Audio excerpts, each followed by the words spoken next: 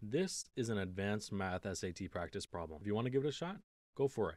The key to solving this problem is recognizing that this is a square binomial. But how can we see that? If we take b divided by 2 and square that result, that should be equal to a times t. And if that is true, then we have ourselves a square binomial. 20 divided by 2 squared gives us 10 squared, which is just 100, which is in fact the same as 4 times 25, also 100. Now the question is, how do we actually set it up such that it's in the form of a square binomial? And the answer is simple. We simply have to take the square root of the first term and the square root of the last term. The square root of 4a squared is just 2a.